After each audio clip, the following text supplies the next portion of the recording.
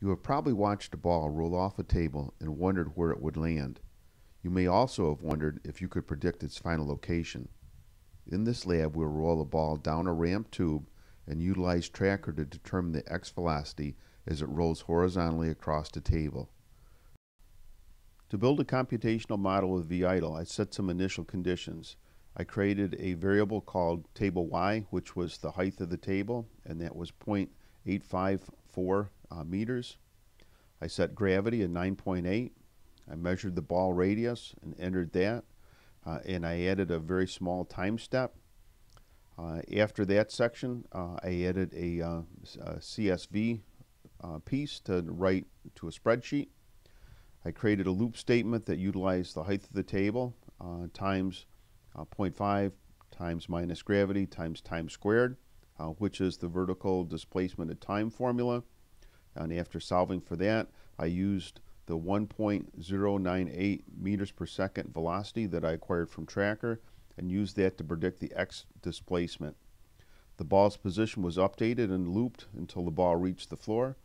I added a statement to print out the time for it to drop, delta x, the delta y.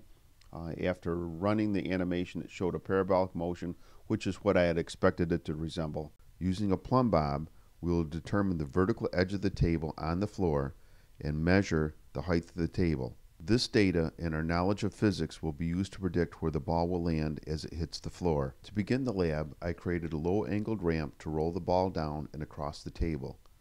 The reason for a low-angled ramp is to minimize the transition from the ramp to the table, as a steeper angle may cause unwanted interference by bouncing the ball rather than just rolling it with a constant velocity in the x-positive direction.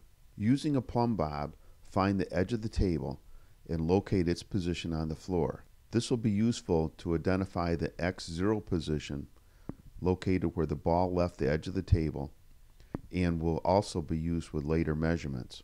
We'll also need to measure the height of the table in meters. Utilizing the height measurement of the table and calculating for the vertical components of motion, we can solve for the time it takes for the projectile to hit the floor. This is independent of the x velocity, and its acceleration is only by gravity acting on the projectile. I measured the height of the table to be 0.854 meters. Knowing the delta y, I added the 0.854 meters to the equation. The right side of the equation cancels out as the initial acceleration in the y direction was 0. Solving for t, I calculated that it would take 0.4175 seconds for the ball to fall a distance of 0.854 meters. Next, we'll need to record our projectile rolling along the table to calculate an average velocity in the x-positive direction. We'll utilize the tracker program to do this. Import and set the video clip settings to match the frame rate of your video. Select the calibration stick and set it to match the meter stick on the table. Set the axis to the edge of the table with the y positive pointing upward and the x positive pointing towards the right. Adjust the start and end frames to the portion of the video that you would like to analyze, and add points to the ball as it rolls down and across the table and lands on the floor. We'll utilize the x-axis between the ball exiting the ramp and just before it leaves the table to calculate the velocity for your project. This data is attained by tracker and can be calculated by dividing the x final minus x initial by t final minus t initial. The velocity in the x direction was calculated to be 1.098 meters per second. We can simplify the equation by canceling the right side, as the acceleration in the x direction is 0. Substituting the 0.4175 seconds it takes the ball to fall and the x velocity, we can solve for the delta x. I calculated the x distance from the plumb bob point on the floor to where I estimated the ball would land to be 0.4584 meters.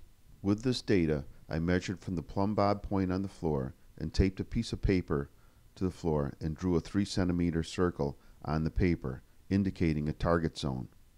I placed a piece of carbon paper on top of the paper and placed a second piece of paper on top of that. When the ball lands, the carbon paper will leave a mark indicating where it landed. My hope was that it would land inside the circle. With the camera rolling and the ball accelerating due to gravity down the tube, it rolled across the table where it had a constant acceleration in the x-positive direction. We can see the projectile's parabolic motion recorded from tracker indicating the path it took. With both vertical calculations for time and the horizontal calculation for velocity, we can predict the landing location and prove that the y and x component of motion are independent. This velocity along the x-axis graph compares the values from v-idle to tracker. Next, we can see the y-axis acceleration due to gravity comparing the tracker to the v-idle program. As you can see, there were very little discrepancies between the two sets of data, and when compared to the results in the video, they were very, very similar. When the carbon and extra sheet of paper were removed, you can see how close we were to the actual landing spot. I measured the distance from the plumb bob to the carbon mark and found it to be 0.45 meters. When compared to the calculation of 0.4584 meters, all three sets of calculations came out very close.